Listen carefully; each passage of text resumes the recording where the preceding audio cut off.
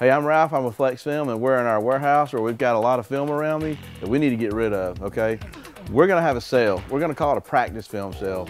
We've got ceramic, we've got carbon, we've got dye, we've got high performance. We've just got stuff that we've accumulated over the last couple of years that we can't sell at Flexfilm. We really can't sell it because we either quit selling the product or it's out of spec. Just little things like that, but it's not bad film. It's just a good opportunity for you to have something to practice with that's not as bad as your typical auto parts store film.